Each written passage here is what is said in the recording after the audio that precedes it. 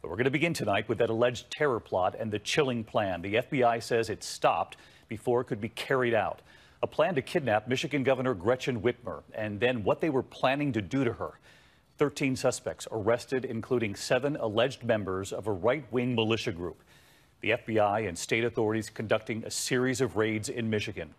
Those 13 suspects taken into custody, 7 of them alleged members of that right-wing militia group. Governor Whitmer has been the target of protests since last spring over restrictions aimed to stop the spread of COVID amid one of the early outbreaks. Michigan, of course, a hot spot at the time. Not nightmarish. Earlier today, Attorney General Dana Nessel was joined by officials from the Department of Justice and the FBI to announce state and federal charges against 13 members of 2 militia groups who were preparing to kidnap and possibly kill me. The FBI and state police seen here raiding a home and detaining an individual took action after the men met this week to exchange tactical gear and to pool their money to allegedly buy explosives. The mission? Attack the governor before Election Day.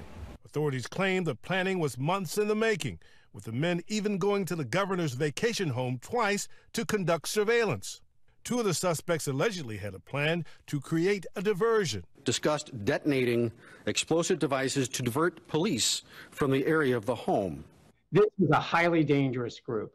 They were well armed, they were training, they had a plan, and they were prepared to carry out their attack. According to the FBI, the men were apparently angry because of Governor Whitmer's restrictions during the coronavirus pandemic, including those on gyms. Tensions have been high in Michigan for weeks, with militia members, some of them armed, at one point descending on the State House last spring, intimidating lawmakers. The FBI infiltrated and wiretapped one of the groups after getting a tip that the men were allegedly plotting against police and planning to attack the state capitol in an attempt to overthrow the government. With an informant listening in, they call Whitmer a tyrant. One of the suspects saying, "Snatch and grab the governor. Just grab the expletive." They allegedly wanted to take her to a secret location in Wisconsin for a trial that would end in execution. All of us in Michigan can disagree about politics, but those disagreements should never, ever amount to violence. Let's start things off, though, here at 5 with Local 4 Defender Sean Lay on the charges and the specifics of this alleged plot. Sean, these details are just mind-boggling. Mind-boggling, breathtaking. Some may say the neighbors can't believe them, but what we're talking about is a group accused of wanting to storm the Capitol in the most violent way, start some sort of civil war, and you just laid out that this alleged plot about using a taser to abduct or kidnap Governor Whitmer. The FBI following this along every step of the way, and they moved in last night in a big way. Adam Fox, Barry Croft, Ty Garbin, Caleb Franks, Daniel Harris, and Brandon Caserta conspired to kidnap the governor from her vacation home in the Western District of Michigan before the November election. Neighbor photos showing FBI raids going down all over Metro Detroit and all over the state, targeting multiple men who the feds say were targeting Governor Whitmer to kidnap her. You heard the name Caleb Franks. He lives right here on Holbrook in Waterford. A neighborhood watched as an armored vehicle pulled up last night and a jaw-dropping raid was on. It's definitely not the sort of thing you see every day. It's not every day you see the FBI raid your neighbor's house, especially when you find out it's a plot to kidnap the governor. The feds say it all started with some very real, very alarming chatter on social media about acts of violence targeting states that 2 men believed were violating the Constitution, clearly during COVID-19 shutdowns. The FBI says that turned into a recruitment effort at a Second Amendment rally in Lansing, and that turned into meetings. And the FBI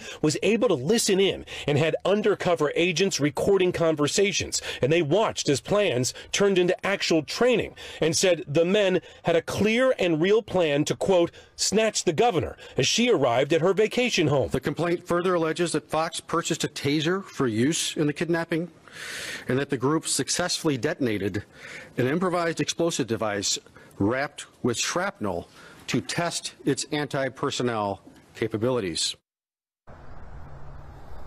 Back here live, terrorism charges, conspiracy, weapons charges, just to name a few. We're live here in Heartland. This is the home of Ty Garber. You see behind me the FBI moving in a big aggressive way last night to serve a search warrant here. And here in the other homes we stopped at of the other suspects, the neighbors all say the same thing, that these guys were extremely quiet, never tipped their hand, never spoke of any of this, as they're absolutely shocked. First they're hearing about this. Neighborhoods in shock. Much more. More than a dozen suspects are now in custody, and tonight we're learning about the extraordinary measures taken to keep Governor Whitmer safe.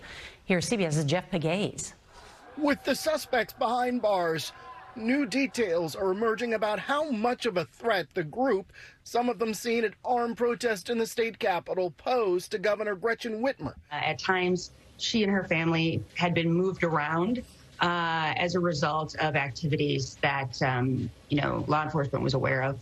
Today, news of another arrest in South Carolina. Paul Edward Bellar charged with providing material support for terrorist acts in Michigan. The price of freedom is eternal vigilance. In this video, one of the other suspects, Brandon Caserta, is wearing a Hawaiian shirt, similar to what the so-called Boogaloo Boy adherents wear. CBS News obtained this FBI bulletin that went out last week, warning that anti-government extremists are potentially focused on sparking violence in the next 3 months, up to the January 2021 inauguration, and that presidential elections could be a flashpoint. Boo, boo, boo. Groups that track militia movements estimate that there are about 200 across the country. There are mounting questions now over an alleged plot to overthrow Michigan state government and kidnap the governor. 6 men connected with a right-wing group are charged with attempting to carry out an elaborate plan to kidnap Democratic Governor Gretchen Whitmer for what they call treason. 7 other suspects are charged with providing material support. CBS News Chief Justice and Homeland Security correspondent Jeff Pegues has that story. According to an FBI affidavit, the alleged conspirators met in a room under a trap door in a home, spent the summer training with firearms and explosives, and tried to recruit 200 men to storm the state capitol building and take hostages, including Governor Whitmer, who they planned to try for treason. The alleged conspirators used operational security measures, including communicating by encrypted messaging platforms, and used code words and phrases. Prosecutors say the group eventually decided to kidnap Whitmer at her vacation home, even going so far as to conduct surveillance there. One of the alleged ringleaders, Adam Fox, said that Governor Whitmer has uncontrolled power right now and described the plan as a snatch and grab.